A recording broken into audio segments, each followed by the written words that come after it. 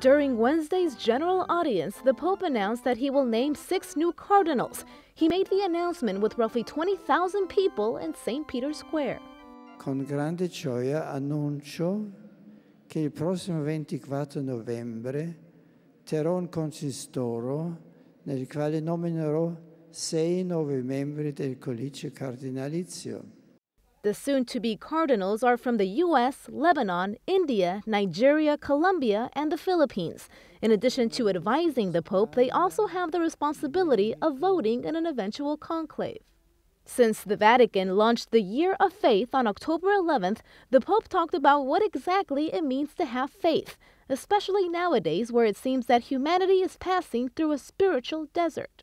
Before all else, faith is a divine gift which enables us to open our hearts and minds to God's Word, and through baptism to share in His divine life within the community of the Church.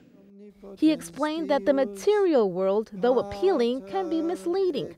And even though scientific knowledge is necessary, he said it's not enough to satisfy the spiritual quest of humans. Yet faith is also a profoundly human act, engaging our intelligence and freedom. When we welcome God's invitation and gift, our lives and the world around us are transformed.